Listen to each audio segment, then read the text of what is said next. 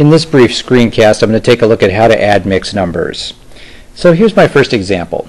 3 1/2 added to 5 5/6. And it turns out the process for adding mixed numbers is pretty straightforward. I'm going to go ahead and separate out the whole numbers from the fraction parts. Remember that 3 1/2 really means 3 plus 1/2, and 5 5/6 really means 5 plus 5/6. So we're just going to add the pieces separately. So for example, 3 plus 5 is 8, so I've now added those pieces together. That's the whole number pieces. And now I'm going to treat the fractions separately. And in this case, I can see that a least common denominator for 1/2 and 5/6 would need to be a 6. And I get that by multiplying the top fraction, numerator and denominator, by 3.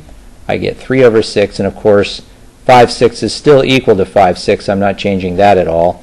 And now I can add these two fractions together. I get 8 over 6. However, I can reduce those values, so I'm going to do so. And when I reduce 8/6, it becomes 4/3.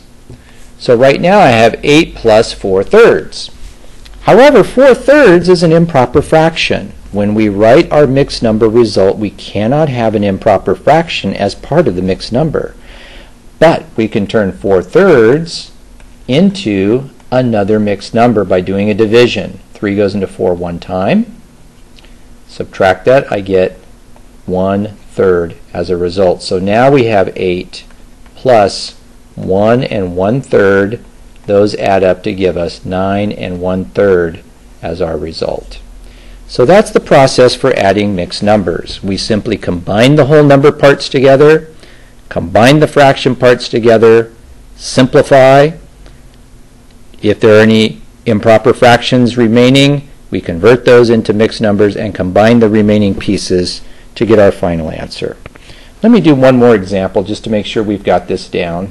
So let's add 2 3/5, and I'm going to add to that 7 9/25.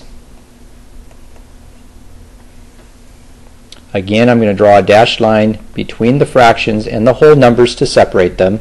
7 plus 2 is 9, so I can add those together.